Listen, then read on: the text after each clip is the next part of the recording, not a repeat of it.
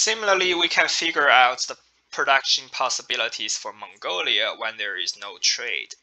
Again, Mongolia has 100 hours of labor. If they spend all the labor hours on making rolls, it takes them 2 hours to make one roll. 100 hours would make them 50 rolls in total. So here is a production possibility for Mongolia if they spend all hours on rolls. If Mongolia decide to spend all labor hours on beef, it takes 1 hour to make one beef. 100 hours would make 100 beef. So this dot here corresponding to spend all hours on beef. Connecting them with a straight line.